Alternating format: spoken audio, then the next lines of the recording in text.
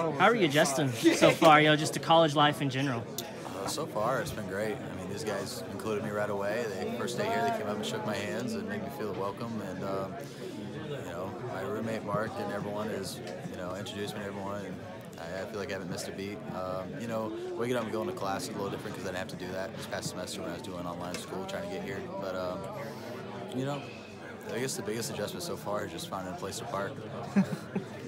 I think one of the other guys, I think maybe Kevin Kopps had mentioned, he thought you might take a little bit to adjust to pitching, at this level, but seemed to not have skipped a beat. What's been the key to that? And have you even surprised yourself how quickly you've adjusted? I worked a lot with my hitting coach back home this past offseason, Jeremy Jones. He's a great hitting coach.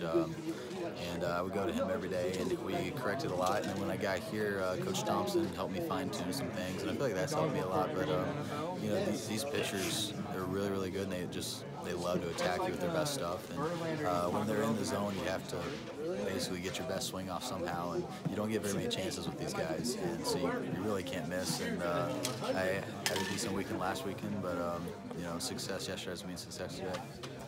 I saw you play in Monday scrimmage. You hit an opposite field home run. Is that something you see yourself doing, or do you see yourself more as a kind of hit for average guy?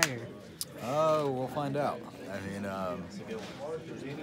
high school is a little bit of everything. I feel like I can do a lot of stuff with the bat. I can bunt, hit and run, manipulate the bat in multiple ways. I feel like I got some juice gap to gap. But the thing is just square balls up. You square balls up with decent velocity, and it'll go.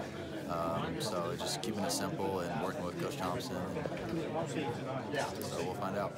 I think when we talked last, we weren't sure, if you were going to come in and compete for a starting job right away, but now it looks like you're probably slotted in at second base. Has that kind of added any pressure knowing you may be an opening day starter? I don't know about that. I mean, you got to earn it every day, and like I said, success yesterday means success today. You got to go out and compete, and it's very competitive. Watching guys on TV the last couple of years is one thing, and then you get here and you realize everyone is so good, and in practice how competitive everything is, and how good the infield and outfielders are at defense. I mean, watching Cole at first base he's honestly probably the best first baseman I've ever played with or played against, and obviously Casey is behind the plate is insane.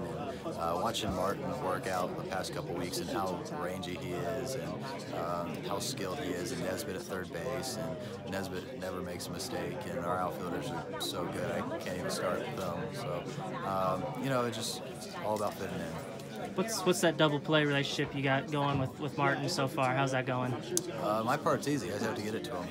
Says he'll make the play. So, like I said, he's really, really good. He might be the most toolsy player I've ever seen or played against. So as long as I just get the ball to him, give him the hard part, he'll make the play.